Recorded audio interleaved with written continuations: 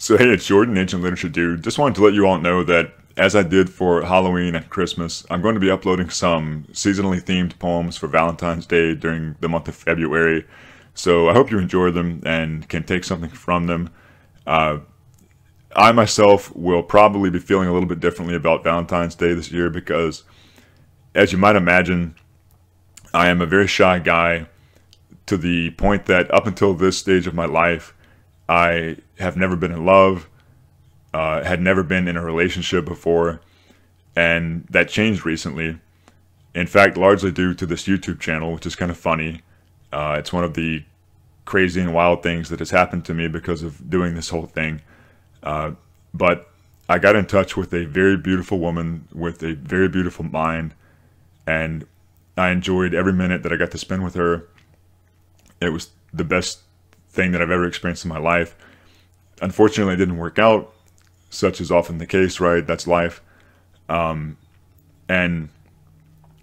I still love her very deeply, and I miss her very deeply.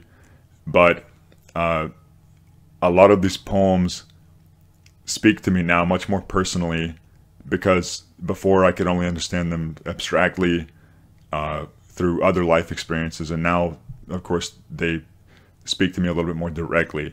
So these poems are poems about the power of love, and they're also invocations to preserve love as long as it can be preserved.